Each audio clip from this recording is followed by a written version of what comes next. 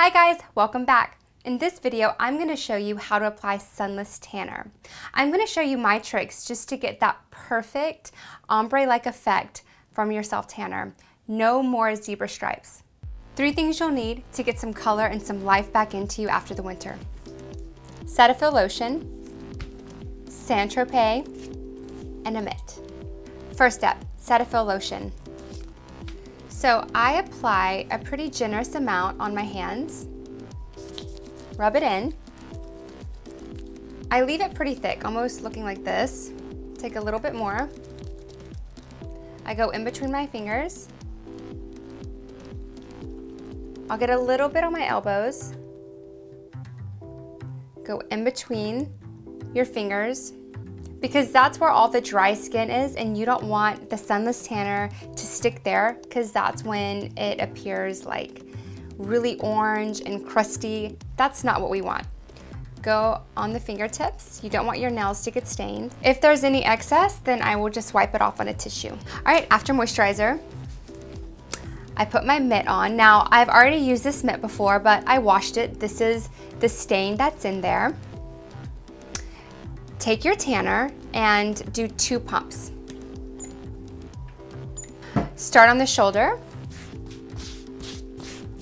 I twist my arm back and forth, and then I just work down and just buff it on.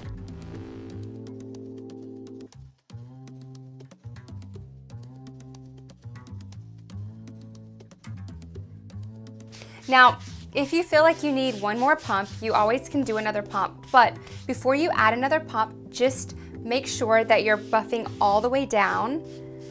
I go all the way to the wrist. Last month, I was in Sephora and I came across this new formula of St.Tropez foam bronzer. I have been putting this bad boy to the test to see if it's worth the 44 bucks I spent on it. I don't have to wait for the formula to fully develop.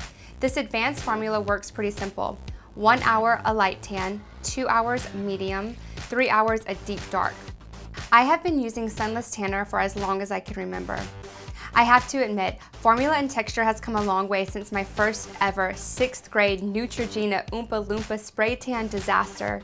And who could ever forget the Mystic Tan? Yikes. For those of you who have never experienced this, you stand nude in a plastic booth with the countdown 3, 2, 1. A blast of toxic cold chemicals shoot out at you all at once, leaving you confused about life. I could never master the Mystic no matter how hard I tried, and I would leave with stained hands and feet for the following week. But I have to say, nothing compares to the foam formula of self-tanner. Use the buffing mitt and say goodbye to orange hands and feet forever. I have mastered the ombre-like effect of making this tanner gradually fade on my wrists and down my ankles.